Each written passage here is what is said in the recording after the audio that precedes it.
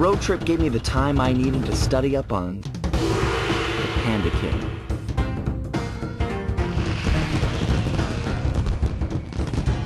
Born penniless, he was fascinated by the fireworks rich noblemen set off every New Year's. He spent a decade learning the art. But when he tried to offer his fireworks to the noblemen, they couldn't see past his shabby clothes and chased him away. Humiliated, the Panda King took revenge on those who shunned him by using the very tools of his art for crime. The Fiendish Five recruited him as their demolitions expert, and from then on, his explosive touch became feared worldwide. He's rumored to be perfecting some new firework technique high in the unstable Kunlun Mountains of western China.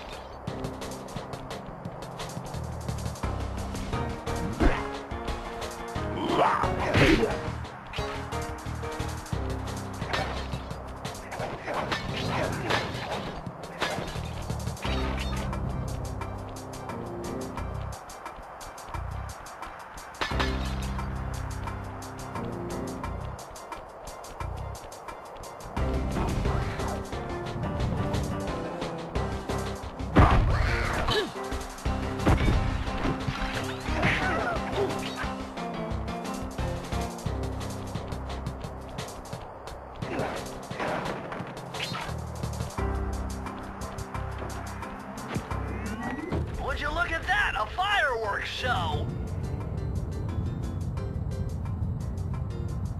Oh my gosh, that's awful! That poor village just got buried in freezing snow! The rocket came from that giant statue, and you can bet the Panda King lit the fuse. I've got to find my way up there and fast before that lunatic squashes another town.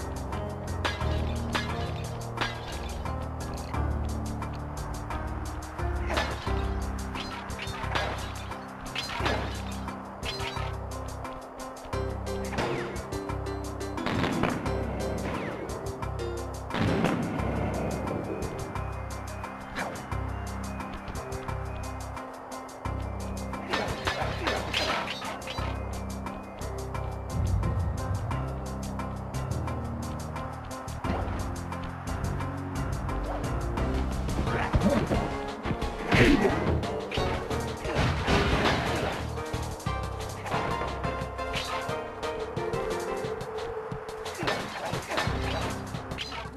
can't get through the security gate without one of the Panda King's treasure keys. There's one over there, but it's heavily guarded. One key coming up.